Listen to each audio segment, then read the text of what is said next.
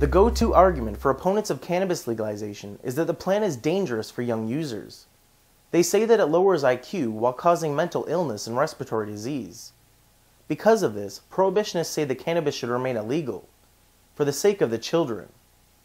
But a new comprehensive study found that cannabis does not cause depression, cancer, asthma, psychotic symptoms, or other mental or physical health issues in adolescent users. Researchers at the University of Pittsburgh Medical Center and Rutgers University tracked 408 male adolescent cannabis users into their mid-30s. Participants were put into 4 groups based on their cannabis use: non-users or infrequent users, early chronic users, those who only smoked during adolescence, and teens who continue using cannabis into adulthood. To complete the study, the scientists controlled for other factors, including tobacco use, other illegal drug use, and whether participants had health insurance. The study's lead, Dr. Jordan Bechtold, a psychology research fellow at the University of Pittsburgh Medical Center, said the results were surprising. Quote, "There were no differences in any of the mental or physical health outcomes that we measured, regardless of the amount or frequency of marijuana used during adolescence." While these findings may not surprise some,